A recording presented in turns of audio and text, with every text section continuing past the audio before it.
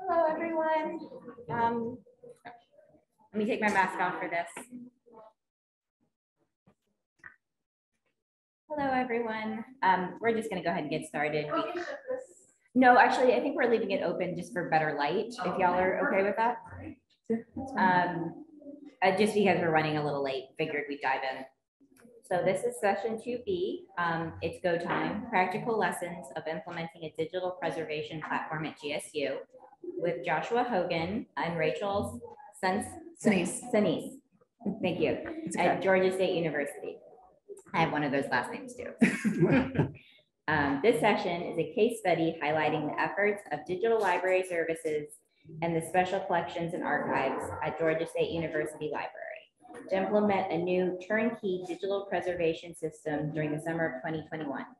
To ensure a more robust digital preservation program, the library chose to adopt LibNova's LibSafe Go, a simple to use product designed to create a more manageable solution.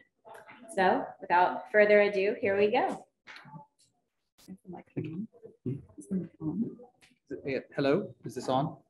Maybe not. Hello? There we go. Sorry, guys. Listen to the sultry sound of my voice. Okay. Hi, I'm Josh Hogan. I'm the Digital Preservation Archivist at GSU, and with me is... Hello, I'm Rachel Senese. I'm the Digital Projects Coordinator at Georgia State University. So welcome to our session, and I'll just get straight into it so we can get through all of this information. So before we get started, I just want to quickly hit the context in which we were doing this project. Digital preservation is kind of a big word, a big term that we throw around, and I think that's more than just about technology. So while we're going to be talking about technology, we're also really talking about sort of a systematic approach to how we maintain our digital assets over the long haul. So digital preservation is in and of itself not about a particular platform. It's a platform agnostic sort of thing. It's about the tasks that you carry out, how you carry them out, who carries them out when they do that. So that's sort of the background of this. And that's, I think, very well illustrated here by the NDSA levels of preservation. What I like about the NDSA levels is that it gives you something that you can use as a guidepost without necessarily saying everyone has to be at level 4 on every single thing. So if you're at level 0 and in terms of like maybe all you have is one copy of your digital assets, that, you know, if you can get to level 1, it's a huge win for everybody involved. Anyway, just keep that in mind that while you might be able to get to level 4 with one of these turnkey solutions, getting to level 1 across the board is a great thing for someone who's not doing any of this material. So just keep these levels in mind. It's about, you know, functional areas such as storage, integrity of the files, control of your assets, knowing where they are, the metadata, and all of that. So there are a lot of different pieces to track and a lot of different levels. You could be at a different level for each of those. All right. And, you know, there are lots of different ways you can do this. One of the ways you can do it is to use various standalone tools to do very specific tasks within the process. For example, you could use Bagger in the Library of Congress to bag your material up with its metadata and store it in several locations. Or you can use 60 Pro to make sure that you check file integrity and generate checksums and validate those checksums, or Droid to determine what kind of files you have. There's also there just represented exactly, which is a checksum program, as well as Geimager, which is a disk imaging program. If you want to go more into suites, there are suites that are available more in an open source way. BitCurator is probably one of the most well known and has been around for a while. That was actually a project of Maryland's Institute for Technology and Humanities and University of North Carolina Chapel Hill's School of Library and Information Science, but is now run by the BitCurator Consortia. This gathers a lot of those same tools that we talked about in the standalone but gives you to them in a suite that you can then run a workflow through that suite, get some files that have been processed through those tools, and then put them into your storage solution. Archivematica is another one that is actually maintained by a for-profit corporation named Artifactual, but is also built on open source tools and can be downloaded for free. But there's a lot of total cost of ownership with something like that, because you have to have a developer on staff to make sure that it works properly and you have the storage space. But Archivematica gives you a certain amount of automation that Curator doesn't. Moving on to the, another piece of this, like I mentioned, is you might do a lot of processing on your files using file integrity checking systems or any of the other tools we talked about, but ultimately you've got to find some place to store it where it's going to be safe. And there are storage solutions out there that are more robust than just having it on your local network. Some of those are like Meta Archive Cooperative and the Alabama Digital Preservation Network are what we call lock systems. Lots of copies keep stuff safe type of systems. And those are managed to some degree because you have a server at multiple institutions, and you would deposit your file into the system, and then it would get copied throughout various servers throughout a wide area. Meta Archive is nationwide. Alabama is really Alabama and parts of Louisiana now. And DuraCloud is not a lock system, but it is a system that allows you to do backups of your local network. And it's in the cloud. You can get your material back if you lose your material, and that is an important part of it. And finally, there are the proprietary platforms, and these are the ones that are attempting to be more turnkey, that give you the whole solution. So you might have all your tools built in, you might have automation built in, you might have storage built in. Internet Archive is building one that's very similar to their Archive It platform for web crawling. Preservica is one that many of you have probably heard of, probably one of the largest systems as far as being able to pay into the system and have all of your tools and storage in one place. And then you see below are LibSafe Go and LibSafe Advanced from LibNova, and that's important because that's really what we're going to be talking about, is implementing LibSafe Go. And LibSafe Go is built in a way that you can have multiple copies stored throughout the cloud and Amazon across a geographic area, which is another important piece of making sure that you have long-term integrity and storage of your files. So having set the stage, I'll turn it over to Rachel, who will get you into how we got to LibSafe Go. All right. So in 2019 or 2020, Lisa Bellin and Christine Zaman, as well as Library Administration, applied for a grant with the Watson Brown Foundation to digitize all of the 16 and 8mm Southern Labor Archive film. We didn't think we were going to get it. It was like pie in the sky, like, let's just try it. Let's throw this out there, see what's going to happen, and hope that something good comes of it. At the time, we were also advocating for a new digital preservation system, but we were pretty good at just kind of keeping the status quo. So our infrastructure at the time, we had a dedicated network drive located on our on-premise SAN. So we had 3 virtual machines, all the techie stuff. We had our working drive, which was M. We had our archival drive, which was T. So anytime we would have digitized materials or more digital materials, we would put it on T, which was where we would keep it safe. And then that was backed up with DuraCloud. Content on our working drive server was backed up with out of warranty servers and some arbitrary software that you had to change the password every time you changed your password for the university. You had to change your password for that too. That plays a key role in what's going to happen. We had roughly 48 terabytes of allocated space between those 2 network drives. We had about 35 unallocated terabytes of space on that SAN. So go ahead. So surprise, surprise, we got the Watson Brown. We got the grant. Like, great. And so because of that, we really had to reassess what we were doing, because we had to figure out what we could afford. So myself, Lisa Bellin, Southern Labor Archivist, Krista Graham, my boss, the head of Digital Library Services, and Christine Zaman got together and created a digital preservation recommendation working group. At the time, Catherine Fisher, who was our digital preservation archivist, had left. So we were working off of her notes and the systems that we had out there. So this is the QR code to the actual recommendation report. I'm going to go into a little bit of the details of it quickly. So go ahead. So we compared a number of systems. We compared LibSafe Go, Preservica, backing into LTO tapes. That's what our dean really liked because Baylor did it, but he wanted to do it. And we also looked at maintaining what we have, all of that previous slide. And we also looked at Perpetua, and we quickly rolled out Perpetua. So we kind of ranked them. So we kind of ranked them, one being best, four being kind of the worst. And so the less points you had, the better the solution was. And it really came down to LibSafe Go and Preservica. And we had a lot of discussions. It kind of felt like a WWE wrestling match sometimes when we had these conversations, because some of us were very comfortable with Preservica. We'd used it before. Some of us were like, we want the new guy. We want the new guy.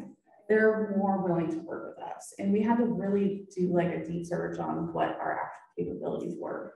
And so that's why we ended up choosing LibSafe Go through LibNova. You change it. So the biggest thing that we took in consideration was they were willing to incorporate customizations into the implementation process. They were willing to work with us, and they were not going to charge us tens of thousands of dollars to do these things. And we only have one programmer on staff within the library. So he was busy with a lot of other things.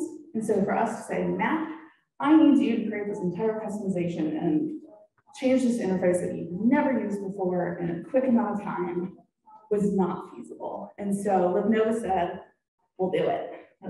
Great, how much is it going to cost? So like, we're just going to do it. They're like, we love you. You're fantastic. So that was really one of the bigger reasons why we chose them. And one of the things that we really wanted as we were evaluating all these systems was to integrate our content system into this preservation system. So that way all of our metadata would be ported over to live with our files as well, instead of manually exporting and then saving it and then somehow figuring out a way to like disperse it across the files. This way we'll actually have functions and it'll be built into the system to do it. We did have some concerns. I mean, the company is based in Spain, so depending on what service package you chose, we would have to do any service needs between 3 and 12 a.m. or 3 a.m. to 12 p.m., which isn't necessarily always feasible. We definitely challenged that, and they kind of gave up keeping their service times because we had a lot of things happen during this implementation. And they also do not have a large user base in the US, so we weren't sure, were they going to be successful? They had a lot of big users in Europe, but not here. And so we kind of felt we were taking a risk, but we felt like the strengths kind of outweighed the benefit, or like the weaknesses. So we said, let's do it. So we gave the recommendation to the library administration. In about April, they said, sure, let's do it. So we went through all of the procurement procedures, the sole source and all of that. And our contract was in legal's hands. And so we were creating our plan. By this time, we had the Watson Brown films, we just call them Watson Brown films, at Preserve South, and we knew that we were going to be getting roughly 100 terabytes of data over the course of this project. So, good. So as we're doing it, we knew that we wanted to prioritize ingesting vendor files from Preserve South. So instead of doing hard drives back and forth and then putting it on our server and putting it on there, we wanted them to directly deposit that material, so that way there was less transfer and less risk of errors happening. And then we also were saying, since our stuff is safe, we have multiple backups of our stuff on T, that's going to be afterwards. So, what do they say about best laid plans? They don't go well. Mayday. It was not my fun Cinco de Mayo. Anyway, it was not a fun day. Michelle can attest to that day. It was not a fun day. So our library systems director, or not, our systems administrator, excuse me, we had decided that we were going to expand because LibSAFE was not going to be ready by the time we got the first batch done. We had to keep the project going. So we were going to expand our local network to take up those 38 terabytes, transfer the material, and then once we were ready, batches like 3. By the time we got to batch 3, we were like, we will go straight into LibSAFE now. It'll be great. That did not go great. So they attempted to relocate all that space. T drive went down, so we could not access our T drive. And I got copious amounts of messages from Michelle's home saying, I can't get to T. And then I was like, oh, I can't get to M. I can't get to my working drive. It's fine. Trevor, what's going on? And Trevor's like, it's fine. It's fine. We're doing maintenance. So that went on a couple of days, and then it kind of became apparent that, yeah, we lost it. We lost all of it on that server. It was a very hard summer 2021. So, pro tip, before you do any maintenance, make sure your backups are working. Big shout out to Sean Campos and then our students, Ben and Tori, for weathering that storm with me, because we had to figure out how we were going to compact the mess. So the aftermath. DirCloud, we still had our DirCloud backup. There were 6 files that were missing out of that backup, so it was almost complete. So we're like, okay, we at least have our backup of T. BART, the out of commission server backup of all of my working files, had not been updated since December 2020 because the password wasn't changed. So remember, make sure your passwords are being changed all the time. And so we were able to recover our our fall semester. Spring semester was a little hit and miss on what we could recover from that server. During that time, we were not very organized on how to handle this. So there was a couple of times that system administrator tried to wipe and reestablish the server. And we're like, wait, no, don't do that. Let's not do that. Let's stop that. We need to try and get some of these files. And so we also were like, oh no, we have this hard drive now of 14 terabytes that we need a home for. So Preserve Staff was very kind. They kept all our files on their servers as we were figuring all of this out. And then we also pled to our central IT office to get one of their servers, since we had no server and we had to have a place to put all our stuff. So it was a very hard time. So we ended up with 3 sets of data during this project. We had our DirCloud backup, which was 36 terabytes, our preservation backup. We had the IIT server, which ended up being 6 batches of film digitization, which is about 66 terabytes all through. We also had some of our older AV projects that were sitting on hard drives that just never got uploaded because of space and budget. And we also had our current digitization files and our recovery files. And we also had the Preserve South data. So they had our backup of batches 1 through 6, but they also had batches 7 and 8. And they also had another AV project that we got that we didn't think we were going to get, which was digitizing our audio recordings through Recordings at Risk. So we just were compounding data, not the greatest thing to do, but we did a digitization project or digital preservation project. And we also had page turn requests for AV stuff. So we had a lot of data happening. So, give it away. Sorry. Sorry. So LibNova in our time of need was fabulous. Love them. They are my best friends. They saw that even though our contract was not signed, our data, our 36 terabytes that were now just solely sitting in DirCloud was at risk. They offered to facilitate that transfer for us. So we did not have to transfer it. They worked directly with DirCloud and transferred all of our data, which thank God they did that because there was a lot of issues associated with that. A lot of the files did not automatically want to be rebuilt. So we were very fortunate that they did that. They didn't charge us to do that. They just knew that we were having issues and they were here to help us.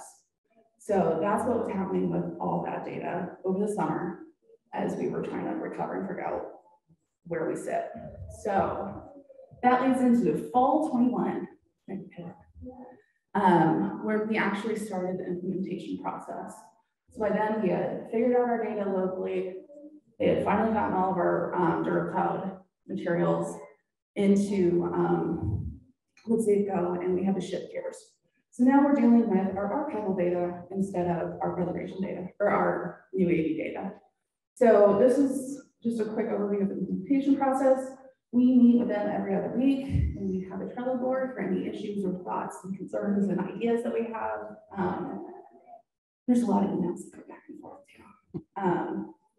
So when we asked them, like, what does the implementation look like? They said there's no roadmap. It is dictated on what you guys need. Not helpful. Not, so they weren't my best friend at that moment, but so yeah, so we're like, okay, we're kind of floating in the wind, trying to figure out how we're gonna implement this. So we have the data, we're like, we need to deal with this, we need to get our infrastructure in place, we need to just go and do it and figure it out as we go. So just a quick thing. This is the Navigate LibSafe Go. So everything is on a node base. So that is the highest level. So it's like the curatorial area. And then we have like sub areas, and then we have containers that live in those larger categories. So that's just kind of the NOVA.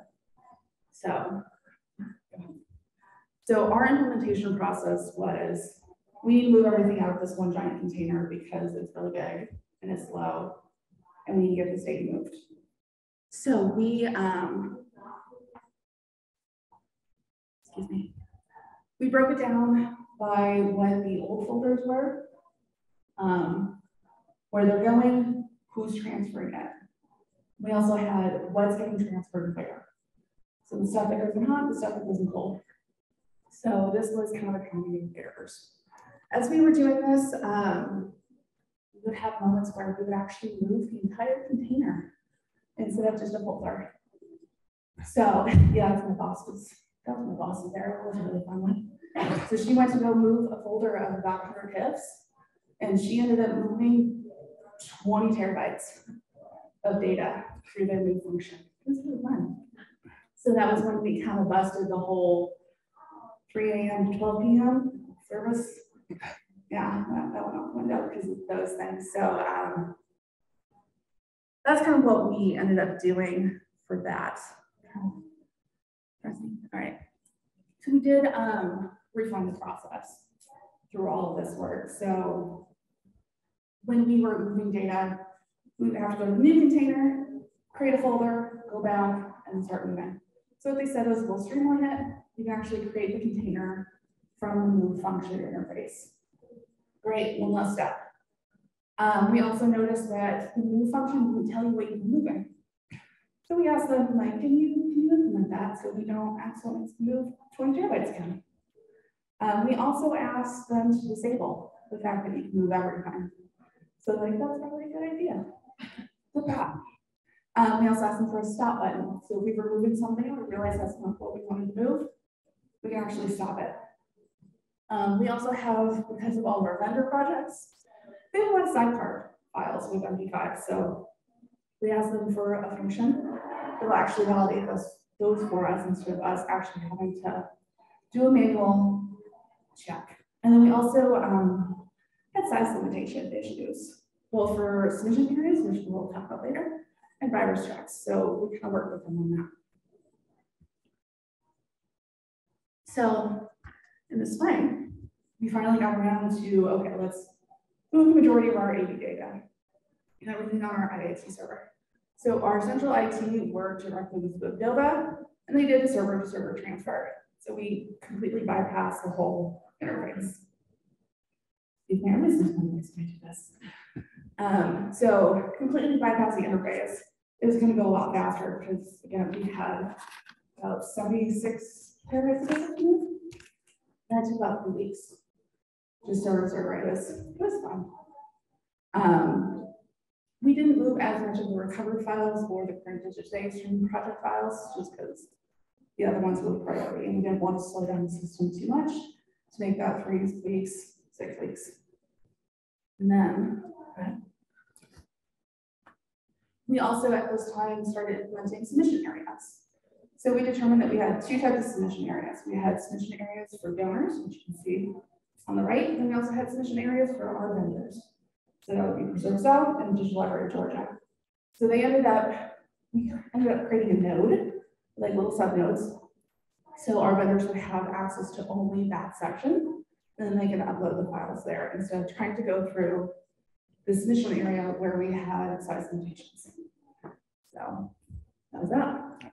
And then the preserve file data, so they just transferred everything as like a user instead of as a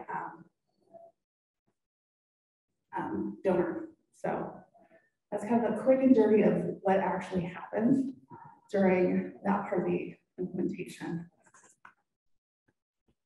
But we're not done. So once we actually get the data into, let's say, go into one container and it's one node, we have to move it to the other node. So our data for the walk and brow stuff, IoT uploaded it into one container. We had more data on the other one, so we had to move all of that data. Those MP4s, MOVs, waves, and DPX. Do not do DPX. We're doing an AD project, do not do DPX. This is the bane of my existence. They are very hard to work with. They are very hard to move. They are very slow to move. And it is very easy to lose a file. So you can have a whole film and you're missing one film or one image of that film. Very solid. So it was very fun making sure that we actually moved all of that properly. So here's the vendor submission areas. This is where they put everything in there. So I had to go through and actually figure out how I'm going to move this and how I'm going to monitor the movement of all of these files. So the tracking sheet where it had their notes to make sure, like, is there anything weird about this one? Some of them didn't have sound, some of them were sound only. It's a lot of fun. So I kept track of moving that. So move it, how many files, when I did it, when I need to rename that folder, and then when the XML and when the wave was moved. This took me 2 months to do this for about 40 films, maybe 50 films. So it's a very long process because of those DPX files. So don't do it. Don't do it. Save yourself. And then we also hit up on some system limitations. So LibSafe goes as they can process 40 terabytes a day, but we've been hitting that invisible wall. And that has really impeded our implementation because we kind of did this little backwards. Internet speeds for uploading material also is a bit of a factor. Luckily, IIT, when they uploaded all 76 terabytes, they were able to bypass some of the throttles and some of the limitations, but it still went very slow. And a file is not just a file. Again, a DPX file is way different than moving a nice little Word document. And processing that, super different. So you can't just think like, oh, I have 30,000 files right here. It's really, what are those files? What is the nature of that file as you're processing it? And then we also have lately found move phantoms in the system. So some of our files that will move, it's technically moved, but it's not showing in the interface, in the front end interface.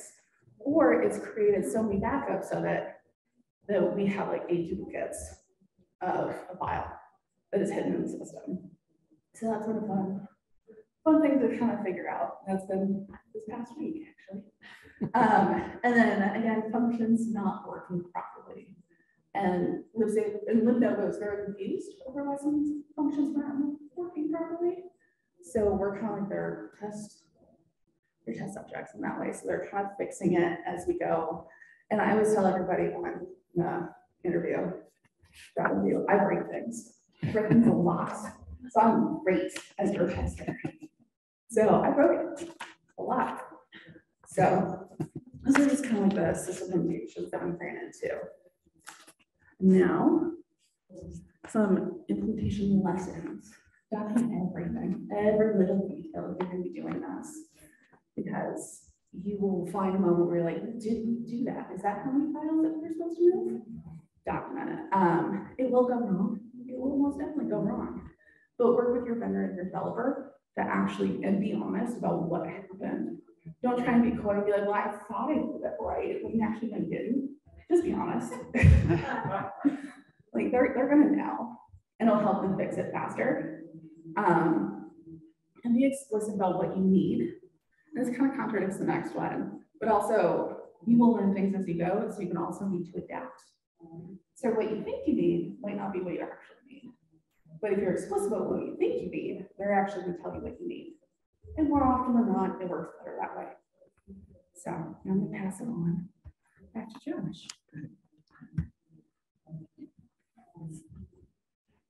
Okay, thank you. I'm going to switch gears and talk a little bit about some of the things that we've been working on and happened since the system has actually been implemented.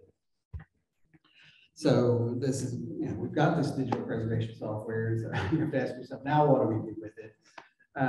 Because there's a lot more to it than just having software, as I said at the beginning. And this is just kind of to represent the general idea of there are so many different kinds of tasks that have to happen in a digital preservation system, and they have to happen in a certain order and certain people doing it. So you have to start coming up with those policies of what you're going to do, when you're going to do it, and how you're going to do it in the workflows, which is a lot of what we've been working on since then.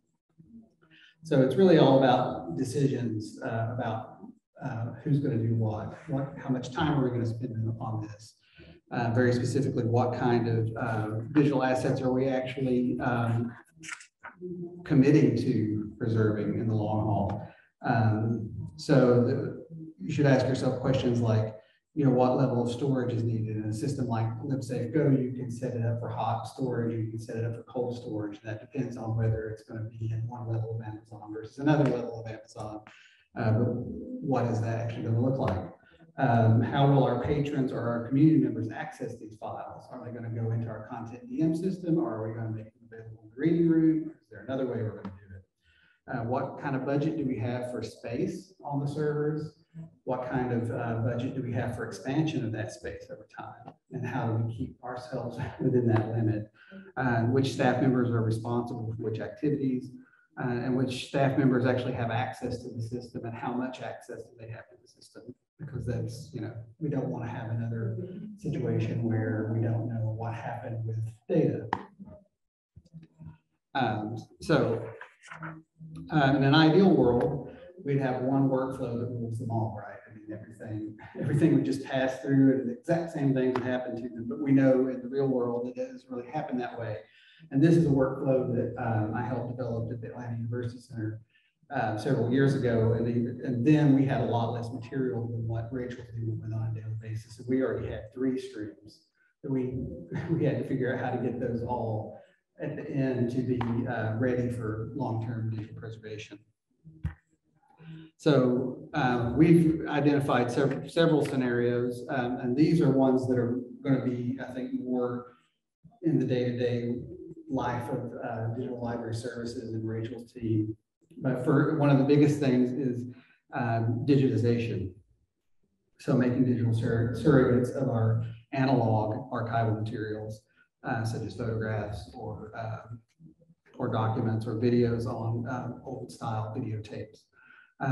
So before you take any of the steps that are listed here, or either the external steps on the left side or the internal steps on the right side, it's imperative that a conversation between the curator or archivist of the curatorial area has a conversation with digital library services, specifically with Rachel, because there's a lot to understand about how to make sure that the items are processed properly before they go on the content DM or before they get placed long-term in hot or cold storage on LibSafe Go.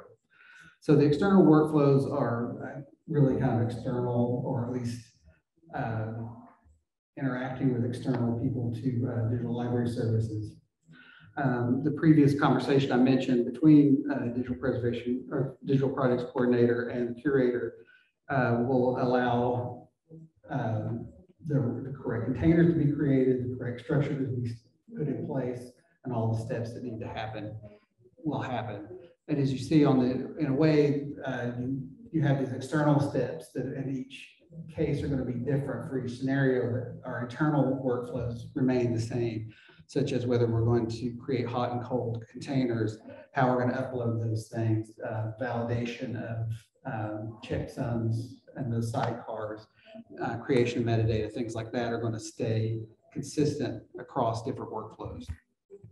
A second scenario would be vendor deposits, which Rachel talked about in terms of like Preserve South or Digital Library of Georgia. And you can see there's just a lot more stuff that happens here, different moving parts, because normally we would be digitizing our materials, but when a third party comes in, there's a lot more that has to go on to make sure that the files meet the standards that we need them to meet to work within our system. But again, the internal workflow stays consistent and has a lot of the same moving parts. Patron requests is, I guess, a different thing altogether, because we may not want to do a long-term preservation of what they ask for. So one of the first questions will be, does this request go into LibSafe Go, or is this just sort of a one-off thing? If it does go into LibSafe Go, do we already have a collection, and how does this fit into the structure of that collection? So you have to really think about those things before you even get to the part of the internal workflows. So the tip here is, even though scenarios often diverge, keeping a consistency in your internal processes and the final product helps you maintain a sustainable digital preservation program. And then the thing that really is more specific to, I guess, the day-to-day workings of what I do is dealing with Born Digital within the archival, within our collections in the archives. And this diagram really demonstrates all the different ways that we can get Born Digital materials.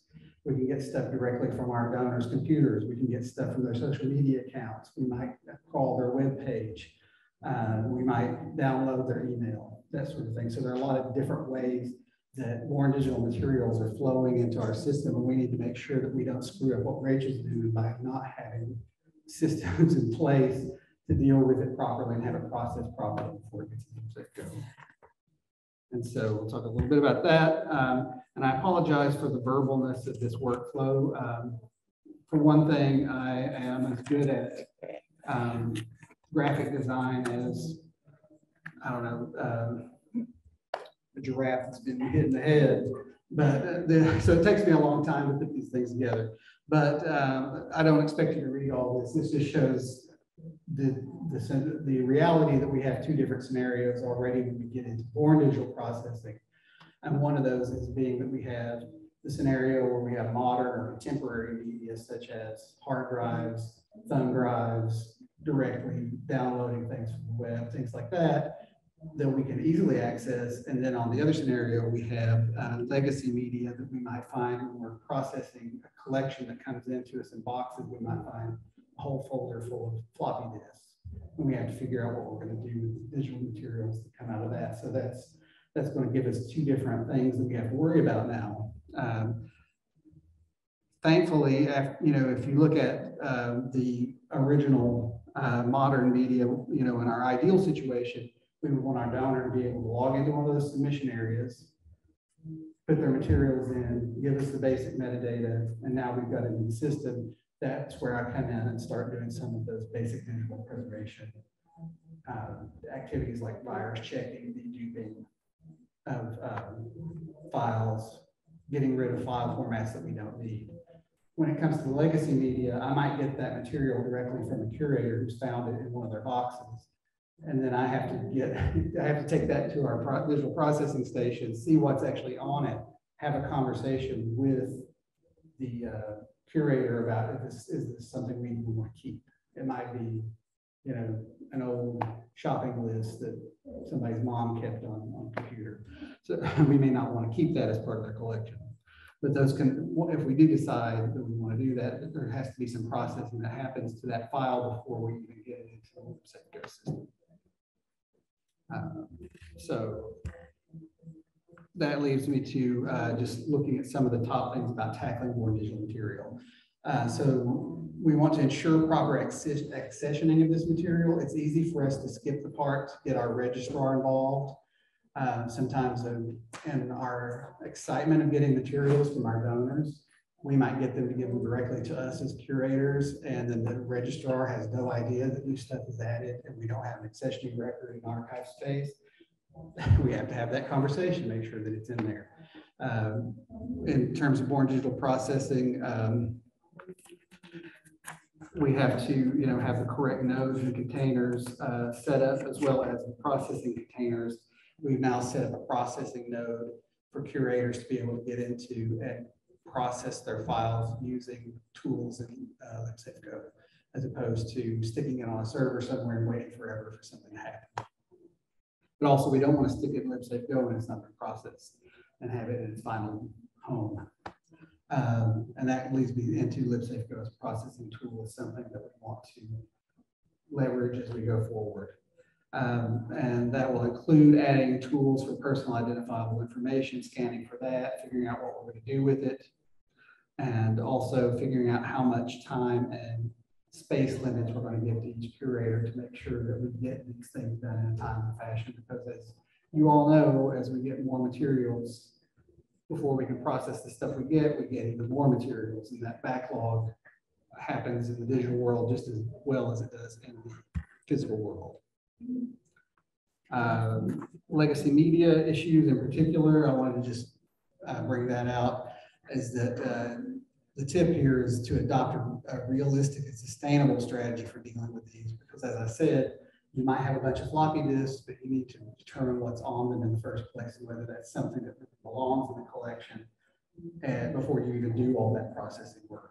And we've even had conversations, if I find a floppy disk that has one WordPerfect document on it, do we really want to go through the process of doing the migration of all that, and now having a container floating around with one text file in it, or do we want to print that out and record that as what we've done to preserve, put it into the collection folder, which is the more sustainable way in the long term, given our staffing.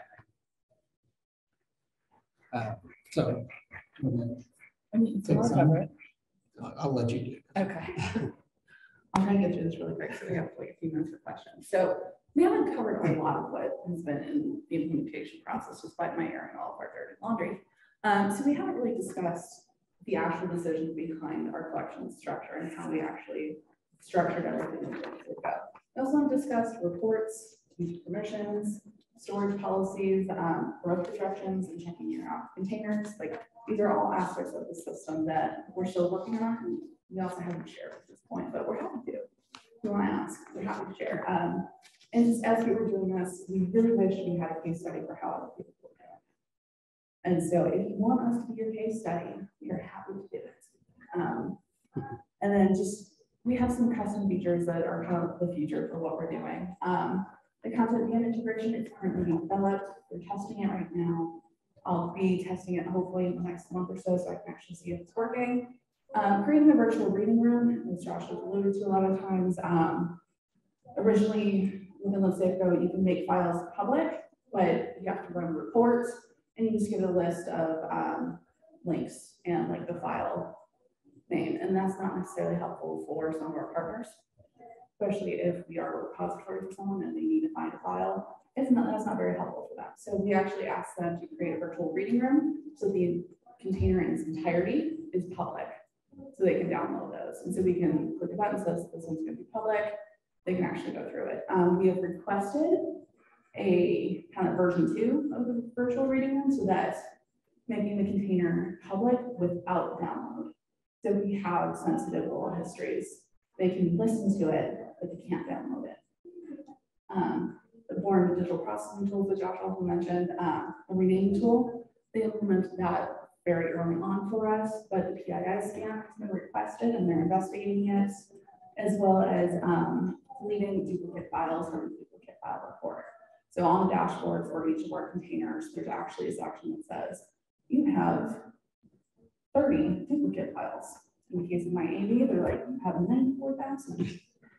I don't actually, they were phantoms. And so what we are hoping to do is actually take that report, generate like a checklist next to it, say, okay, we want to delete A, B, C, and like F, and we want to keep C and D or whatever. And so it'll actually delete it from there. It'll be a soft delete. So Josh would actually have to like double check, make sure like, yes, this is what we're going to be deleting. but it will help us figure out like what to do with all those duplicate files. And then we're also hoping to automate a lot of our workflows. So all those internal workflows, we're hoping to actually automate a lot of that. So the virus scan, as soon as we hit go to virus scan, it'll automatically run. As soon as we hit validate, it'll automatically run instead of us having to press the button that says validate or file scan. So this is the future of kind of where we're going. There's a lot of that customization that, again, we don't have to pay for it because they're doing it for us. So, and that's it. This is our contact information. So if you guys have any questions or thoughts or concerns or ridicule, I'm open to all of it. So thank you for joining us in our crazy little roller coaster of your digital preservation system.